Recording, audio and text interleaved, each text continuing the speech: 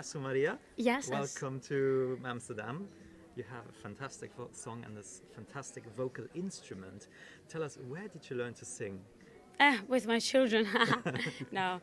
I was listening a lot of Celine Dion when I was young. I had some courses when I was young. Then I've stopped because I had my family and my children and this. Then my institute. I'm a Greek literature. So I stopped everything with the music. And I just listening mostly Celine Dion, Maria Carey, Whitney Houston. I wanted so much to come here and meet all these fantastic singers and musicians. It's a dream. I was a big fan of the Eurovision contest, so I'm blessed and very happy. Greece has a great Eurovision culture. I mean, you won it with Elena Paparizou, and you've had great acts, Sakis Rouvas and so on. Yes. Did you already follow Eurovision as a kid? Has it always been a dream to be part of this specific contest? Yes, I had a dream as a child, as a teenager, as an adult. And I didn't sing anywhere. I've just wanted to go to Eurovision contest.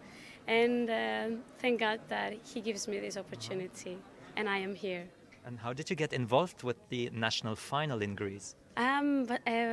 With the contest of the voice of Greece. Oh, okay. My brother gave me this opportunity because I didn't have the strength to go to a contest. So I thank my brother.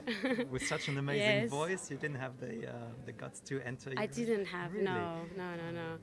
And I have my children. I was thinking it's not good to let them by themselves, and I didn't go. But then when I went, all the things were very good. Okay. Your name is Kyriakou? Is it a Cypriot name? Yes. It is? Kyriakou. Kyriakou. Okay. Are you half Cyprian? I am from Cyprus. I'm from Cyprus. I am Cypriot, yes.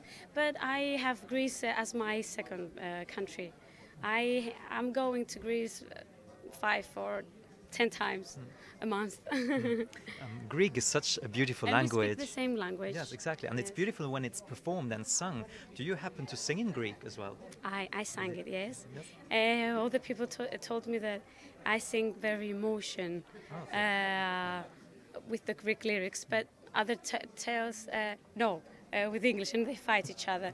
I'm going with the English version because I think that this will pass more easily to the final. Yeah, to the final. So there is a Greek version of One Last Breath. Yes, and it's very nice. You have to listen to it. What's the title of the song?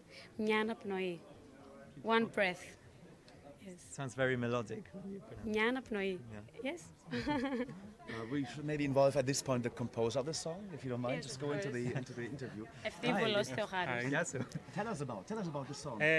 We composed the song together, and was amazing time. Now we're ready for the big show. Okay. Can you believe what's going on? That you are part of Eurovision?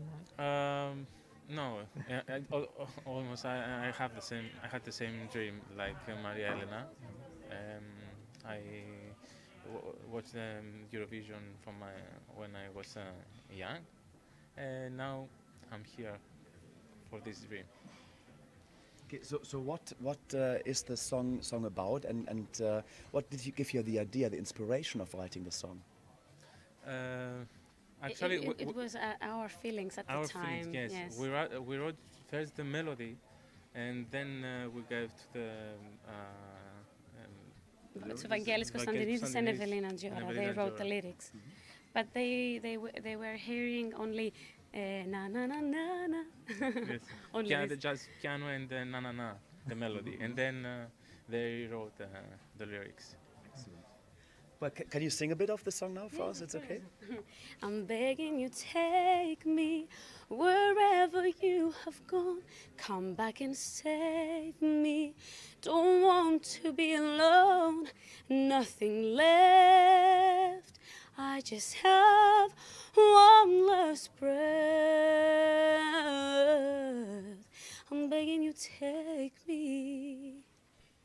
Half of it. All the best of luck. Good luck for Greece and for you at the Eurovision Song Contest in Vienna. Enjoy. Thank you very much. Bye-bye.